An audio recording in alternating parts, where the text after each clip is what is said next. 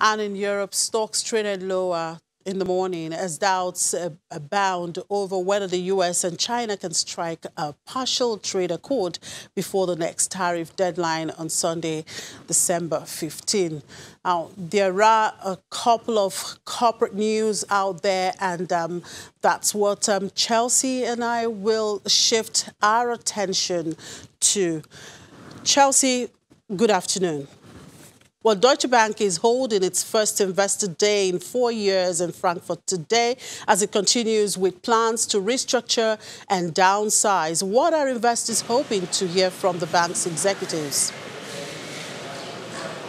Investors are really looking for updates on how this restructuring is going.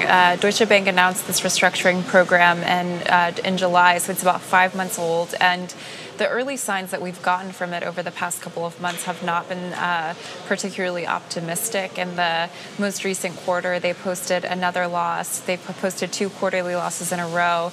Most of their businesses saw declining revenue. So investors have a little bit of angst coming into this meeting, but already today, the CEO, Christian Sewing, has reaffirmed the company's profit targets for the next couple of years and also the cost savings targets. And he's really speaking quite optimistically about how the business is going.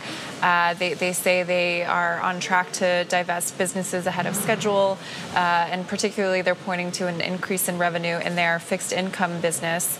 So that's part of the investment bank. They're shrinking, but they're saying they're actually doing better than they had in previous quarters in that particular business. But they also are definitely acknowledging that it's a challenging environment, especially with interest rates so low here in Europe, and the ECB planning to remain in negative territory. That's going to make it really difficult for Deutsche Bank's retail bank, for its asset management business.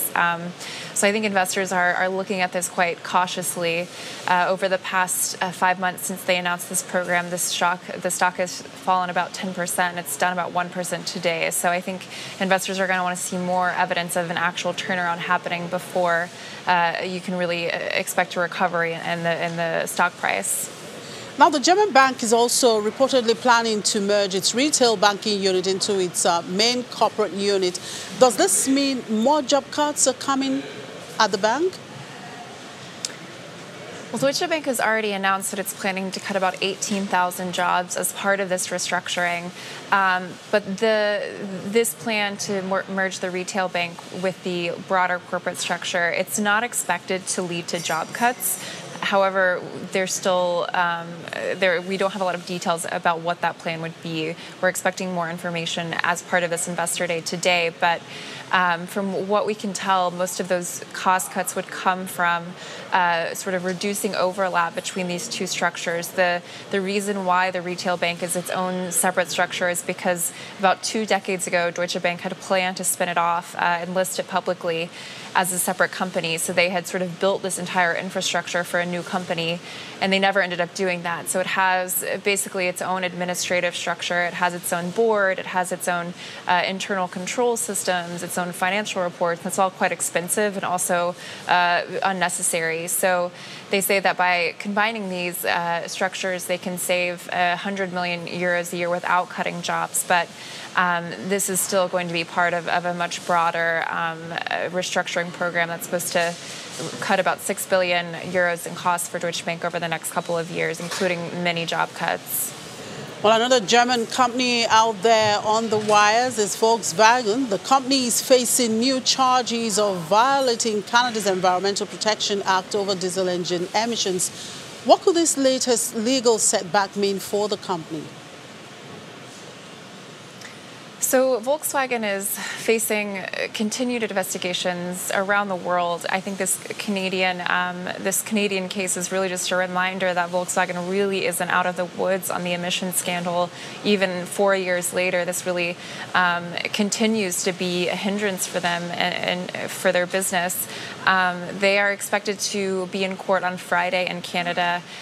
They've said that they have reached a plea deal in Canada. So in terms of fines and things like that, it's not clear what they could be facing in Canada. And other jurisdictions. They've already paid out about 30 billion euros in fines and compensation for victims. But there have been really a string of reports over the past couple of months about cases that Volkswagen is still facing. So just recently in Germany, they had their office raided again as part of an emissions scandal investigation. So I think the largest penalties are probably behind Volkswagen at this point, but it's still a big operational risk to the company as they are dealing with these other changes here in Europe, such as new emissions trading, emissions standards and things like that. They still have a lot to focus on with the emissions, the diesel engine scandal. All right, Chelsea, let's leave it at that at the moment. Enjoy the rest of the day.